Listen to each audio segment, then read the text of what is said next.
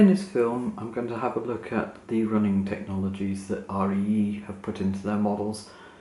This coincides with the delivery of the UIC coaches, and wanted to have a look at those on tight radiuses. So what I've set up here is a Fleischmann radius 1 oval, and you can see at the end radius 2, 3 and 4, which I've just put up just to demonstrate that I am using radius 1 in this film. So we'll just have a quick look. What I've done is fitted the coaches with Profi couplings. So I've brought them as close as they physically can. Between the coach and the loco, I noticed there was a bit of a buffer lock.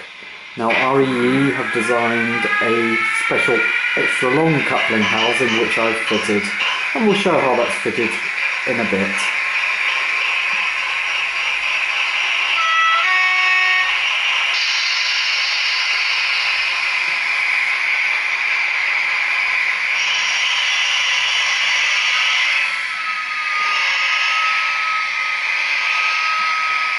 You can tell the floor was the only flat space I could find that could accommodate this size at the moment.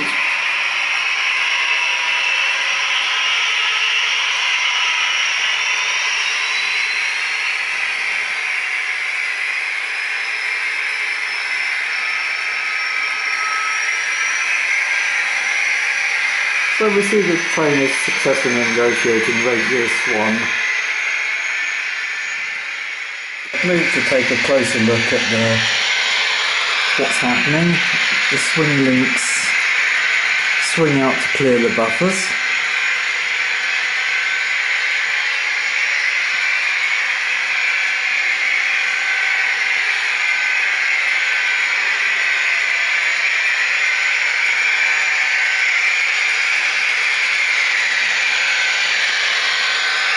There we are, so you can see how the couplings extend to cope with tight radiuses. REE have been innovative with their coupling design. So on the new DEV and UIC coaches, they've got the K-guide, which is an NEM standard.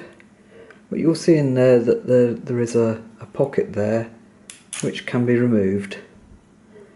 So this one has got a number 6. I'm not sure if we can see that, if we'll focus. Number 6 on it. In the packet of parts that the couplings come in, there's another one with a number 3 on it, and this one is longer. So if you've got a layout with tight radiuses, then the longer coupling can be used, and just insert the standard European couplings. In some of my experiments I've been using the Fleischmann Profi coupling. And this has some cosmetic and mechanical advantages. It's a little bit tighter than the normal ones to fit in, so we'll just squeeze the tails in and then push it through. Illustrates the big advantage of the Fleischmann Profi coupling on layouts with larger radiuses, say 3 and above. They're perfectly happy. It will go around a radius 2 and radius 1 standard curve, but they do not like the reverse curves. They're just too close together and the buffers will impact and derail the coaches. So as long as you've got room, it's a great advantage. The other advantage is that you can lift stock out without derailing it. The Profi couplers, you can just see how close the coaches get on the straight. And there's a small gap between the coach and the loco because I fitted the longer coupling pocket on this coach, just because we encountered a bit of buffer lock earlier where one of the loco buffers overlapped the coach.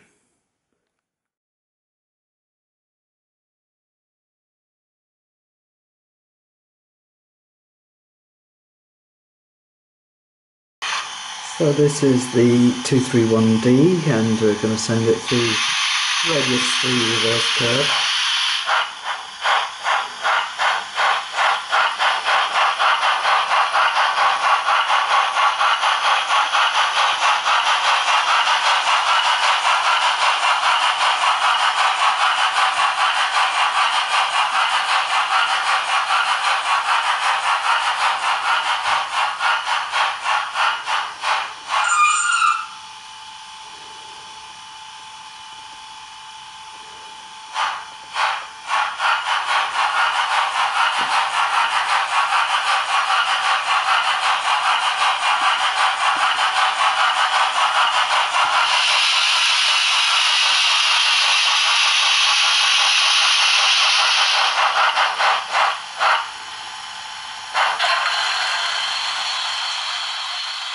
So I've now got the 231D with a pair of the DEV AO coaches, and they're on the couplings that REE supply.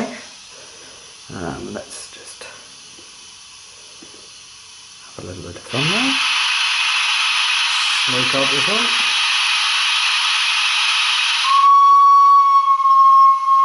And I'm going to send it to radius 2, reverse curve.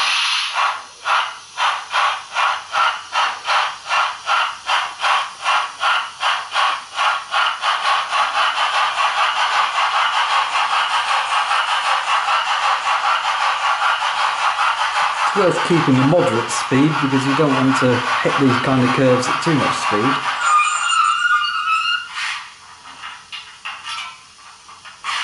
But it's coping with it, and that's what the manufacturers stated. It is a radius 2 reverse curve on the flat, so probably won't like a gradient.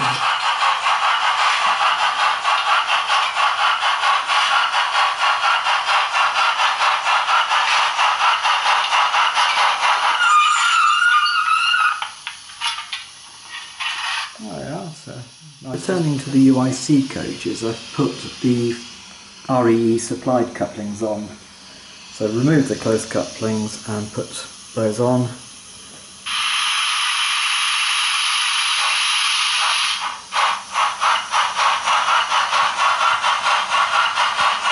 And now we see that the UIC coaches do cope with the radius 2 reverse curve.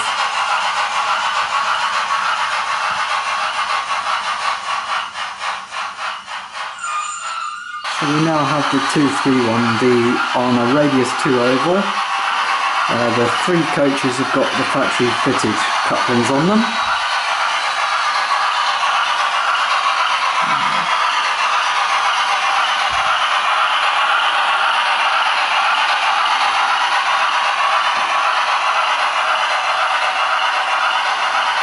So it's all working fine on radius 2. I won't try them on radius 1, it tells me not to.